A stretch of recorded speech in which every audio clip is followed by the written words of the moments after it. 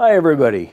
Today I'm going to show you what we can do with a Vitrigraph, how we can set one up with different kinds of kilns, and some of the really interesting things we can do with it. I'm going to show you how to make stringers and how to make rods and murini and bulbs, and then a bunch of different projects, the things that we can make from the glass streams that come out of this wonderful monstrosity here.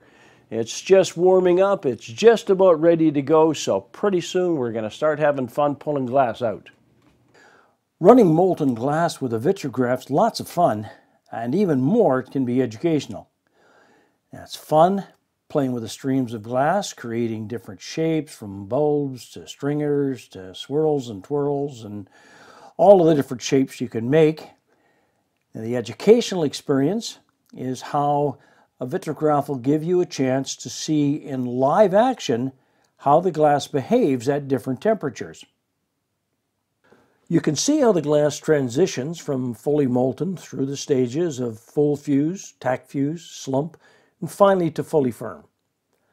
It pours out of the bottom of the pot, glowing and fully molten.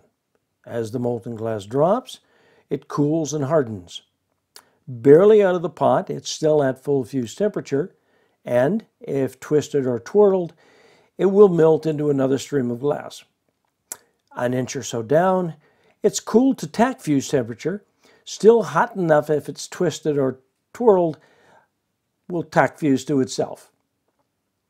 Further down, it's cooled to slump temperature, now too cool to fuse, but still soft enough to be shaped. Finally, further down, it's cooled below slump temperature, and it's no longer soft enough to bend. Now, experimenting with different glass shows you how different colors of glass and different kinds of glass have different viscosity, and how different viscosity will affect how fast the glass flows. I'll be demonstrating how that happens. I seriously believe if more glass artisans knew more about how to use Vitrigraphs and what all Vitrigraphs can do, a lot more would be using them.